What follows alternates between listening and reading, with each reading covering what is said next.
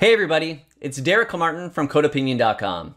Should you share a database when working in a large system that's decomposed in many different services? Or should each service have its own database?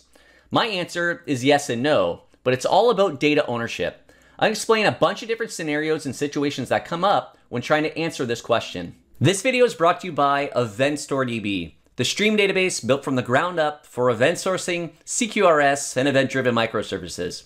For more on EventStoreDB, check out the link in the description.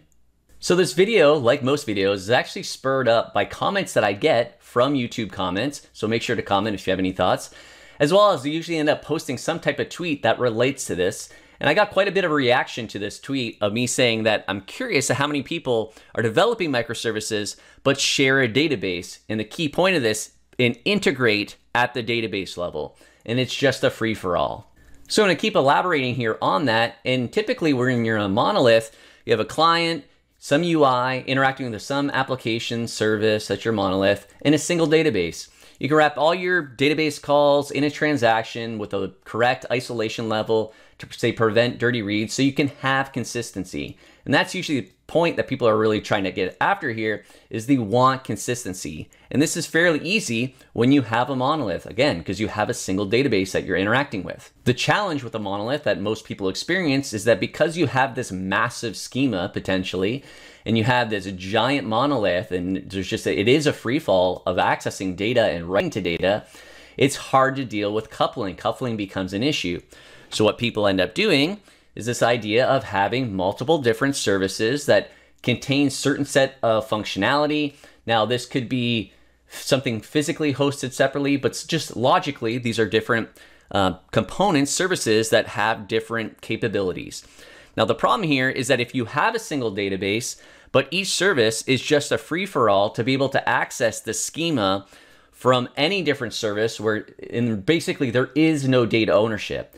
This is really what I was referring to, is that you have logically decoupled a system and decomposed it into multiple different services, but at the database level, it's just a free-for-all. So that's what I mean by integrating, is that there is no data ownership. You still have just one massive schema ultimately, and any service can read and write to any part of the database. Now, if you hear me ever refer to a distributed big ball of mud or a distributed turd pile, this is really what I'm referring to, because the problem here is that there is no ownership over the data and schema. So therefore, if there are changes to the schema, who's deciding to make those?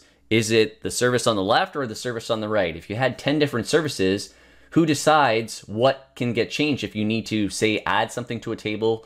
For example, if you're using a relational database or a document store, if you're changing what that document is, who decides how that's getting changed? Because of this, things need to ultimately end up getting deployed all together because you're making some type of breaking change that every service needs to be aware of.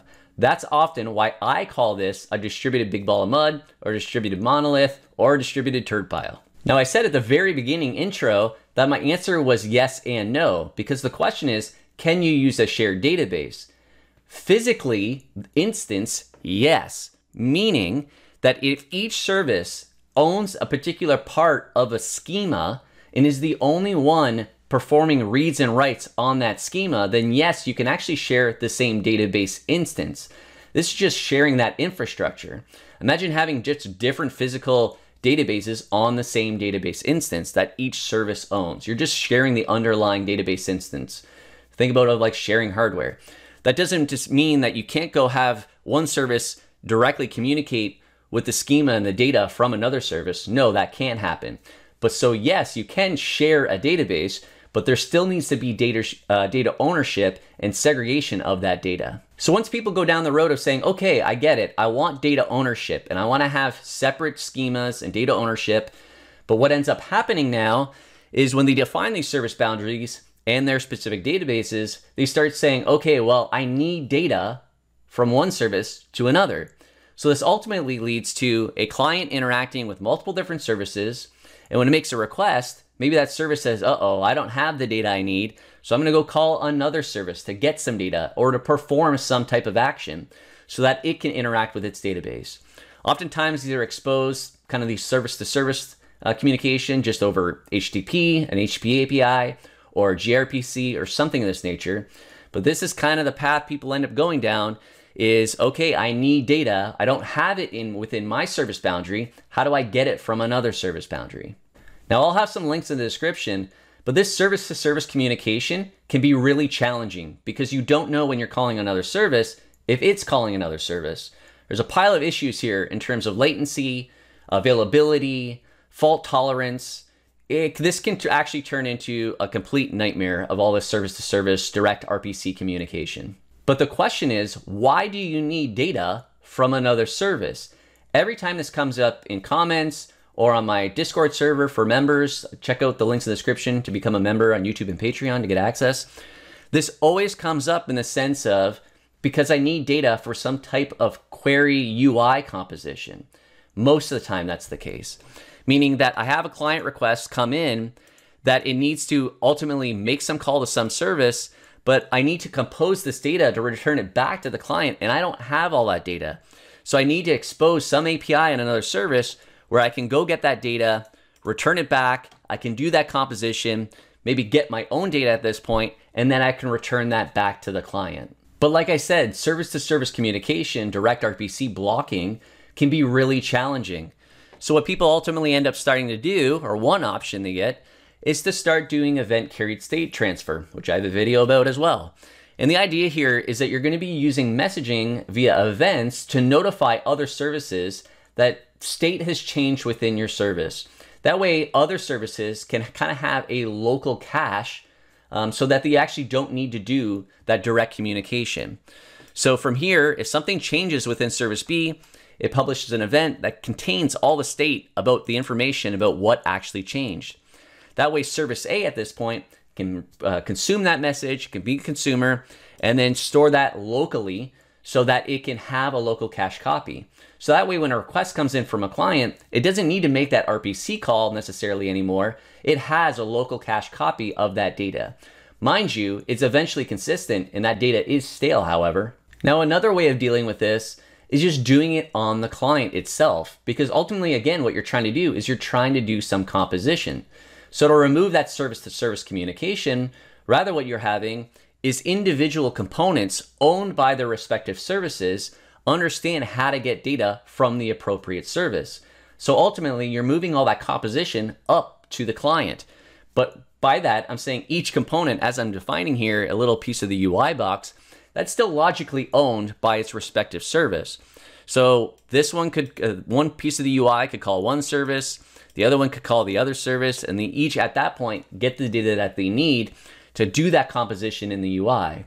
The downside to this is the chattiness.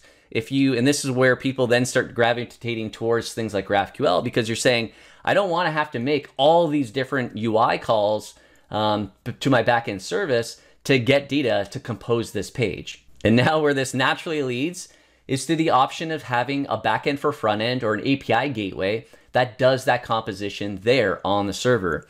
So what that looks like is that you have your UI making a single call to basically your gateway or your backend for front end, and it is understanding how to do that composition. So we still no longer have kind of that service-to-service communication, and concurrently can make all these different calls. So we eliminated the chattiness basically on the client, but rather we're doing it kind of in that backend front end so that it can build up that particular view model or UI that it's ultimately going to return back to the client. So the second half of this is commands. It's needing to perform some type of action, some type of capability. And the issue here is that if you have it call out to a service to perform some action, and it needs to call another service to get data for, say, validation purposes. So it calls the other service, it reaches out to its database, it returns that data back and performs the validation. The issue here is that you have stale data. The moment that service returned data to you, you have stale data. You don't have any consistency with the database you're trying to write to, your own database. So kind of the fallacy here is a lot of people think, oh, I have consistency because I made this RPC call and got data right away. No, it's still stale. It's still going to be inconsistent. It's just going to be as stale as the data if you were using event carried state transfer and had a local cache. Now, if you don't need consistency, yeah, having a local cache is fine. So be it. But if you do need consistency, that means that you need the data within the service boundary that's trying to perform that right. That's where you need the data ownership. And a lot of this, where this falls down to, is just thinking of workflows kind of incorrectly. So this is my example of this. Let's say we're going through an e-commerce checkout process. A lot of times people are thinking about kind of the flow of data going only to one particular service. So if you're going through a checkout process, you need to have kind of your shopping basket as well as your payment information. Now the thing is that instead of having everything directed to, say, one particular boundary and then having to use events or some type of communication to then pass that information to payment, really what you want to be doing is directing the relevant parts of that checkout process to the correct boundary. So what that means is when you're going through that first step of saying, okay, I want to check out, you can be contacting the ordering boundary. And maybe it creates some records about kind of where the state of your current checkout process. And then from there, as you continue on and you go to kind of the payments page where you're entering credit card details, once you submit that information, now you're pushing that data to the payments. You could be specifying as well as kind of that identifier of what that checkout process ID is, or your card ID or your order ID. So basically at this point, what you're doing is you're not necessarily charging the credit card, you're just recording that information to its database with some kind of shared identifier. Once the user goes through the final checkout process and says, yes, I've entered my payment information, my ship, all that good stuff, and I'm going to place my order now, that's going back to ordering. It's going to then mark the order as kind of being completed in a way of that you're going through the checkout process. And then what it can do is send a message to your message broker asynchronously to saying, okay, I've accepted this order. Now payments, here's the information that you need in terms of just the order ID, so that you can look up the information you already have locally, that then you can reach out to your database or to the payment gateway to actually charge the credit card. The key thing here is that you're making the flow of requests directly to the services that actually need the data. Don't send all the data because it feels like it's a part of a single workflow. There could be many different boundaries a part of a workflow. So should you share a database instance between different services? The physical database instance, sure. The actual schema and data, no. The moment you share that schema and actual data between different services, you lose all ownership. You have no idea who actually owns it that can actually make an actual change. If you do want to make a change, that means that all other services, and do you know all of them that are actually accessing that data, that they need to update as well. This is what I was referring to as integrating at the database level. And this can be completely a nightmare. Hence why people recommend having your own database schema and that ownership. The problem then lies is making sure that you get boundaries correctly so that you have the data that you need within a particular service boundary. So that if you perform some type of action, that you have all the data that you need, that you don't need to reach out to another service, which ultimately you're just gonna get stale data anyways. If you wanna get access to a private Discord server where you can communicate some of these ideas with other like-minded developers, check out the links in the description to how to join. If you enjoyed this video, please give it a thumbs up. If you have any thoughts or questions, make sure to leave a comment, and please subscribe for more videos on software architecture and design. Thanks.